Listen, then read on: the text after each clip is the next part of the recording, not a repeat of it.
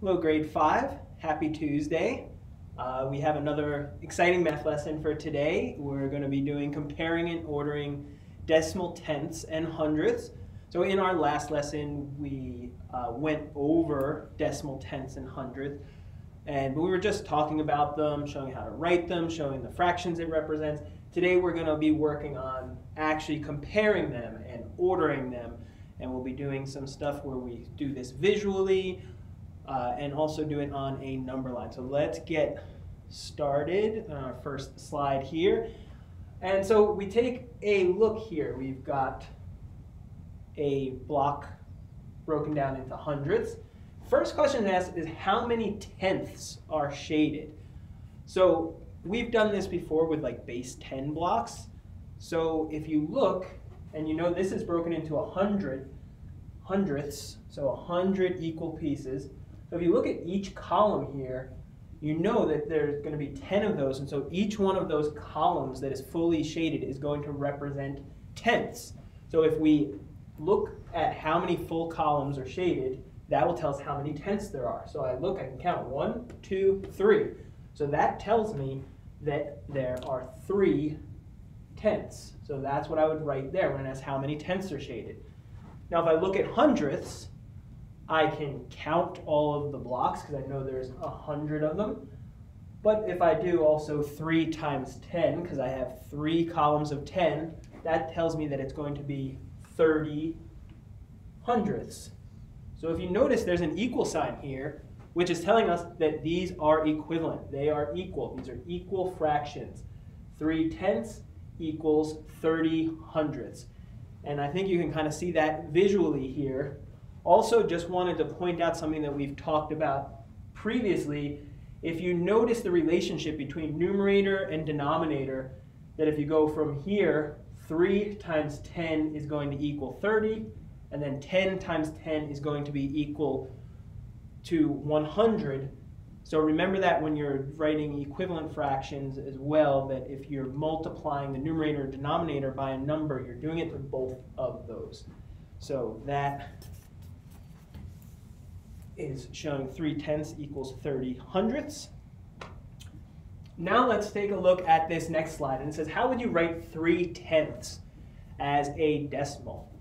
And we just had the fraction, but now we're doing it as a decimal. So if you remember, first we can write our 0, then our decimal point, and then our first value right here is going to be tenths. So it's 3 tenths, so 0.3. Next it says, how would you write 30 hundredths as a decimal?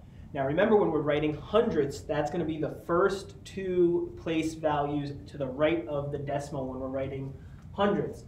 So here, just 0.30. And listen to how I said that. I said 0.30. Keep that in mind, and we'll get into that a little bit later in the lesson, but that's how you want to say that, 0.30.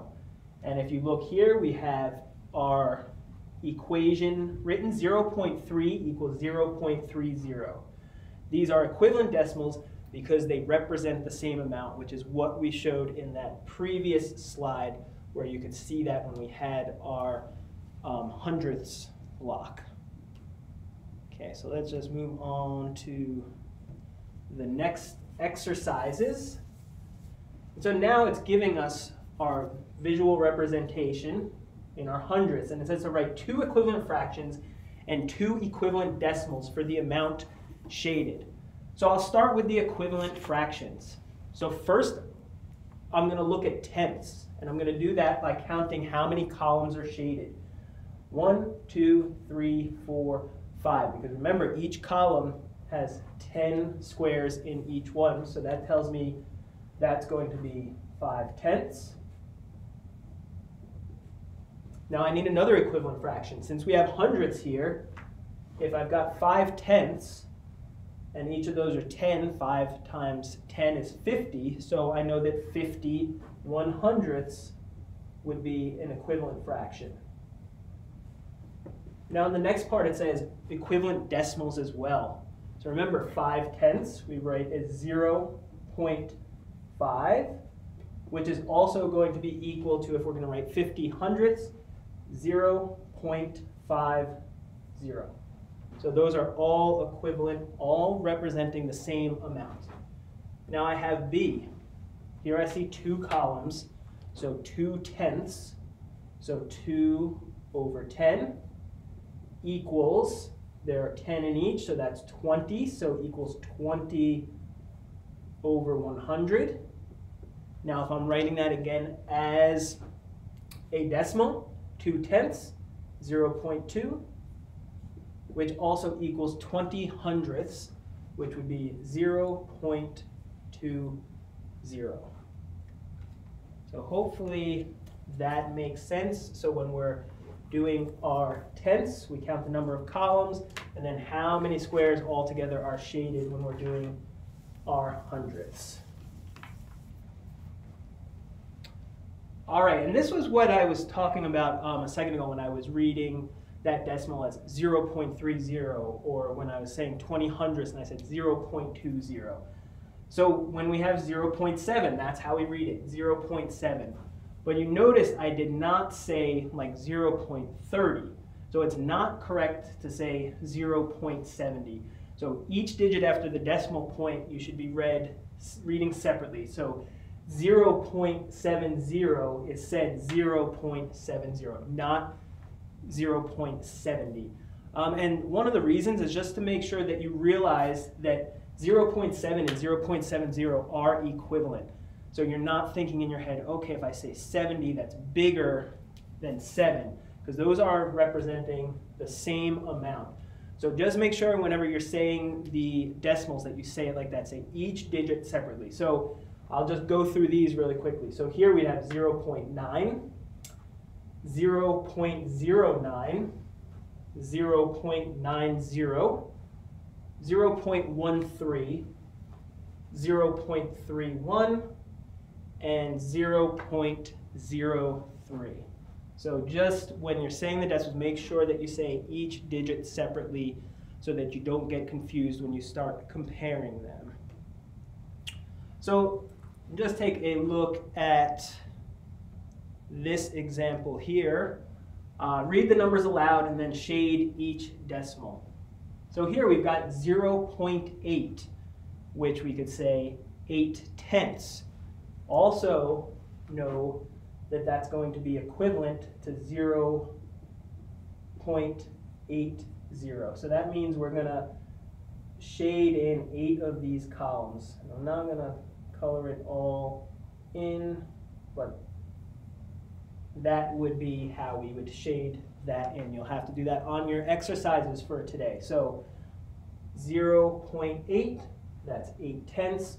That's 80 of the 100 that are shaded in. Now we've got 0.12. Now this is where it might get a little bit trickier, because in the previous example and all the other ones I showed you, we were just dealing with groups of tenths. But now, if we look at the place values, we've got 1/10 here. So that tells me that one column is going to be shaded in. And then here in our hundredths place, we have only 2. So that tells me that out of all these hundredths, I'm going to need to shade in 2 more. So that is how we would shade 0.12, or 12 hundredths is another way that you can say that. So there's 12 out of these 100 that are shaded in. And then it asks here which decimal is larger. And even if you weren't sure, if you look at how much is shaded, you can see that 0.8 is greater than 0.12.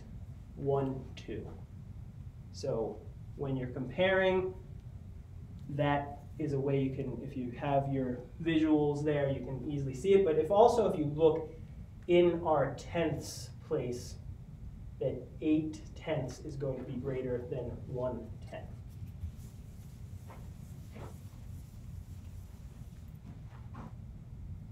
All right, halfway done with this lesson. Okay, so here we have an example of reading the numbers as decimals. And then we'll talk about reading them as hundredths. So if I read them as decimals, 0.60, then I've got 0.08, and then finally 0.3. And the reason why it's asking you here to read these as hundredths is because when you are comparing, it's going to be easier if you say the numbers as hundredths to compare these decimals, and also when you start putting them onto a number line. So if I'm reading this as hundredths, I've got 60 hundredths, 8 hundredths, and here we don't have the 0. We can add a 0, so we'd say 30 hundredths. And then this way it'd be easier to place on a number line, be easier to compare them. So 60 hundredths, 8 hundredths, and 30 hundredths. So just remember that too. If you see just a tenths, like in this 0.3, you can always add a 0 on there to then say that as hundredths rather than saying 3/10. Because remember, those are equivalent fractions. So for the next one here, we have, and this time I'm going to just say them as hundredths. So we have 60 hundredths, 8 hundredths, and 34 hundredths. And I'm going to place them all on the number line. So first I'll look at my 60 hundredths. So I look here, this is, remember, going from 0 to 1. So 60 hundredths, I just have to look for my 60, so I'll put that right there. I'm just going to label these as A, B, and C, so when I put them on the number line. For 8 hundredths, so I'm going to go further to the left, closer to 0, and I know that's going to be 9 hundredths, 8 hundredths, so I'm going to make a mark there, and I'll put my B there, my A, and then finally C, 34 hundredths, and I'm just looking for 0.34 on this number line that's showing hundredths. So 0.31, 32, 33, 34, there is where I would put C. We've talked about this before when we were talking about fractions and comparing them on number lines. It says, how does the number line show which number is greater? So remember, the further to the right you get on the number line, the bigger the fraction is, the bigger the decimal is going to be. So the closer we get to 1, the bigger it is. So if we're writing them in order from least to greatest, first we have B, so we could write, I'll put that down here, 0.08 is less than, next we have C, 0.34, which is less than 0.60. So when you're writing them in order, if you have a number line, it's going to go from left to right. The further to the right the number is on the number line, the bigger it is going to be.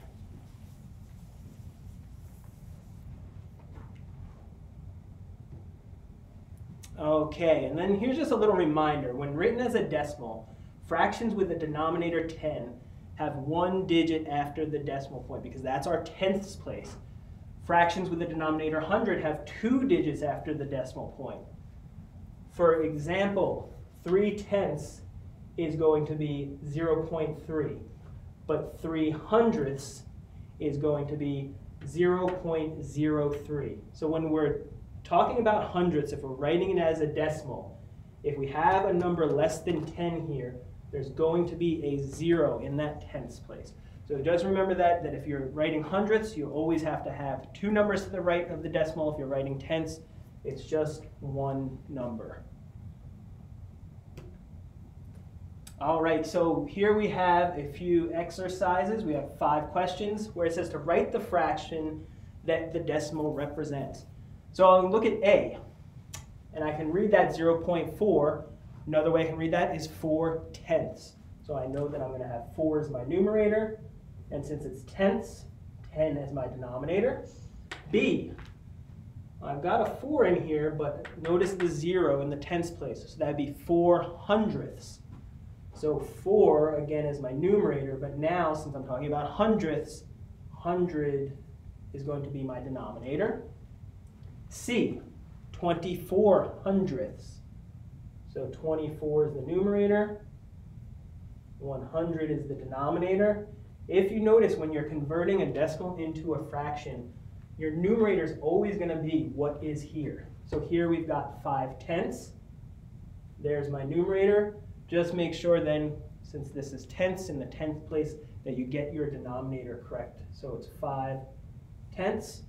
And then finally E, 87 hundredths. So 87 is my numerator. And since it is hundredths, 100 will again be the denominator. So that is how you do that. Just be careful that you're getting that denominator correct. The numerator is always going to be whatever number's to the right of the decimal. Okay. Now this is when we were talking about saying things as hundredths, that it's a lot easier to compare decimals, because it's hard to compare 4/10 and 38 hundredths because of the fact that tenths are bigger than hundredths. So this is what we were saying before. How many hundredths is 4/10 equal to? So remember that if I have just the tenths, I can put a 0 to tell me how many hundredths it's going to be. So 40 hundredths as compared to 38 hundredths. It asks us the question, is it easier to compare 40 hundredths to 38 hundredths, and why? And if you think about it, how that would look if we had a hundredths square here, that if we had 40 of them shaded in compared to 38, we know that 40 hundredths is going to be greater than 38 hundredths. So 4/10 is greater than 38 hundredths because 40 hundredths is greater than 38 hundredths. So if you're comparing two decimals too, and you have the same amount of numbers to the right of the decimal point, then you're just looking at what number is bigger. So 40 would be bigger than 38, so 40 hundredths is going to be greater than 38 hundredths. All right, so we have one more set of 3 exercises to go over. Write both decimals as hundredths, then compare them. So A, I've got 3/10 and 25 hundredths. So one of them's already in hundredths, but we want to write this one as hundredths. So remember, I can just add a 0. So 0.30, 30 hundredths. Then I've got 25 hundredths, 0.25. If I look at these two, 30 is greater than 25, so 30 hundredths is going to be greater than 25 hundredths. Here I've got 5 hundredths, so 0.05. And then here, 4/10, if I write that as hundredths, 0.40, 40 hundredths. And then if I want to compare those, 5 hundredths is less than 40 hundredths. And finally, I've got 76 hundredths. And my 6/10 I'm going to write as 60 hundredths. And by comparing those two, 76 hundredths is going to be greater than 60 hundredths. So we put our greater than sign right there. Hopefully everyone feels pretty good about this. You'll be placing these on number lines, doing some comparing on your exercises. If you have any questions, have any trouble, please feel free to join us on Thursday at 1 p.m. Myself and Madame Donna will be available to answer any math questions, go over some of these exercises if you would like. Even if you just want to check the work you did, because that's what I did the other day when I was working with the group, is we just went over, made sure everyone understood it. So if you have any questions, please feel free to join us on Thursday at 1 p.m. That's it for today. I hope that everyone has a great Tuesday and has a chance to get outside and enjoy some fresh air. Have a wonderful day.